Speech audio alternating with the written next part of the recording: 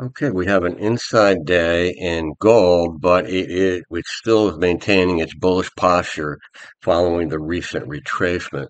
This is Bruce for FXEmpire taking a look at gold. So as we zoom into gold, a few things I want to point out. Number one, we had a very solid, sharp advance here on a breakout of a large symmetrical triangle. These two lines define the boundary of the symmetrical triangle. And notice that at that breakout level, we also had the 8 blue simple moving average breaking up through the 50 at the same time.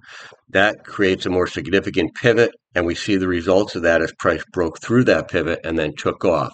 Subsequently, we broke out to new record highs, new record high of 21.95, moved into a pullback that took the form of a falling wedge, a bullish falling wedge, and we had a breakout from that wedge last Wednesday.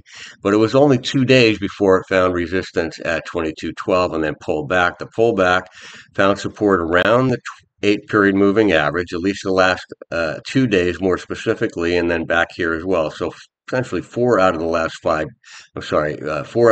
5 days have found support around the 8-period moving average. And you can see how we have higher lows and higher highs beginning to show up in gold in the short-term basis on the daily chart. So we're looking for a breakout above yesterday's high of 2200. Once that triggers a continuation of this rally.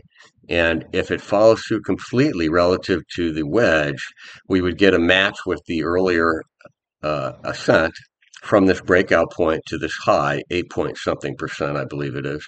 If we match that, then it puts gold back up here at 23.20. So there's symmetry between those moves at 23.20, and that presents a target. And then lower targets are down here with the Fibonacci levels, as well as the completion of a large ABCD pattern, which we'll look at again in future.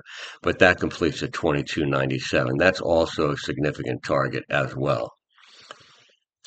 That is it for gold traders. If you get something out of these videos, please like and subscribe, and have a great week.